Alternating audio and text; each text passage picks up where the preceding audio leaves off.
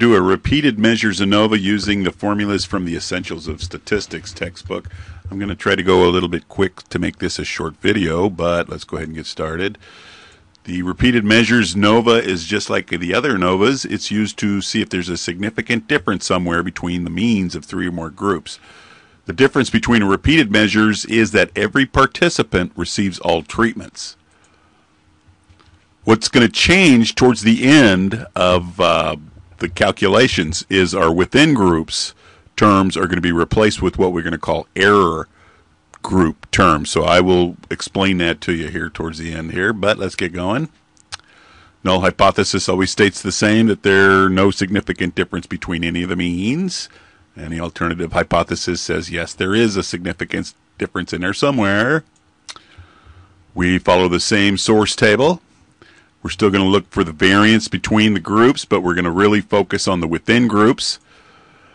But we do need to adjust the between group sum of squares by removing the individual differences from all the formulas, which we'll do at the end here. Here's the ANOVA table, or the source table. Let's go ahead and do a real problem now. You got 6 football players from a team, and they're going to test the effectiveness of a new strength-enhancing training program.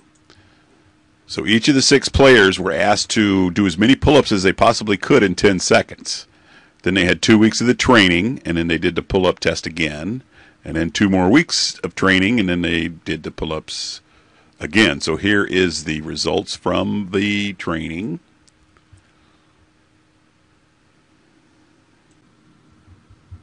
Okay, from this data, we need to go ahead and calculate some of the stuff out there already. I think you know what to look for.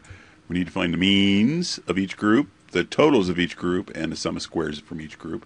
Remember, the sum of squares is each individual score subtracted from the mean, that difference squared, and then you just add every one of those up, and that's what the sum of squares total is. So the big difference between the repeated measures ANOVA is this. We're going to total up each one of the individuals and get a total for each individual.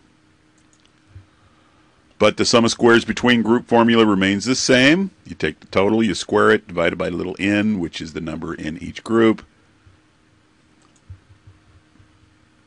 Should be familiar with this. If not, please check out the regular one-way ANOVA video. I'm just plugging and chugging here. 6 squared, 18 squared, 24 squared, all divided by 6. Gives us a grand total of 28 for the sum of squares between groups. Now let's do the within groups. Just like the old way, you just get the sum of squares from each one of the groups, add them up. So it's going to be 8 plus 10 plus 10. And that looks like 28 as well. So if we know the two sum of squares, we should know the sum of squares total just by adding them up. So now we have all our sum of squares from the original ANOVA. Let's keep going. Got the sum of squares. Now we need to go look at the degrees of freedom. Degrees of freedom between groups, same way as always. You take the number of different groups, and that is the initial push-ups, 2 weeks training, 4 weeks training. So there's 3 groups minus 1. So there's 2 degrees of freedom between groups. Within groups, you take the number of different groups, which is 3, times the number of individuals in a single group minus 1. That gives us 15. And to find the total degrees of freedom, we just add them all together. So now we know all the degrees of freedom. And the sum of squares from the regular ANOVA. This is where we need to stop. Now we have to make some changes. Because this is a repeated measures ANOVA, this is what we're going to have to do. We need to remove the variance of the individuals. And how we do that is we subtract the individual differences from the denominator of the F ratio. So let's go ahead and do these. The individual differences are called between subjects sum of squares. Do not be confused with between group sum of squares. These are called between subjects sum of squares, only used in repeated measures. This P, if you remember, is the total from each individual. These guys. So let's go ahead and plug and chug.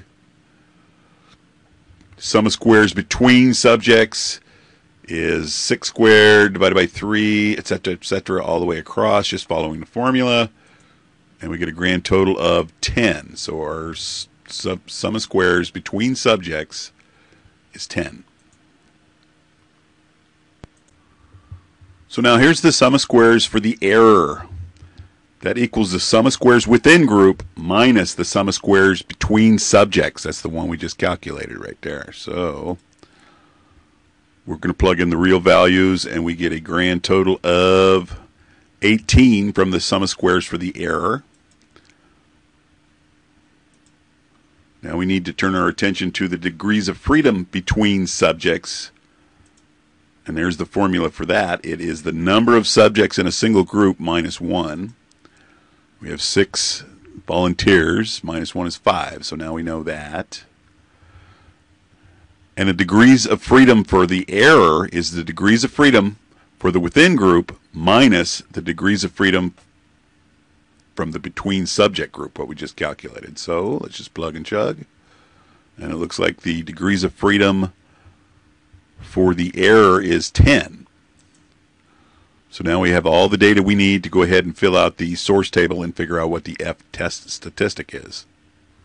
Previously, with the regular ANOVA, we would take the mean squares between groups divided by the mean squares within group. That would give us our F-test. This is what we used to do, but we don't do that anymore. We no longer use the mean square within group formula. We're going to use the mean square error formula. And we're just going to substitute in the values that we just calculated. So there's the F-test statistic formula with repeated measures. There's the data we need. Let's just go ahead and plug and chug. So the mean squares between group is, just like always, sum of squares between group divided by degrees of freedom by between group. And it looks like a grand total of 14. Moving on to the mean square of errors. It's the sum of square of the error divided by the degrees of freedom of the error. And that looks like it's going to be that. So now we have the data we need to finally get our F-test statistic. It's 14 divided by 1.8. Comes out to with a F-test statistic, or an F ratio, of 7.78.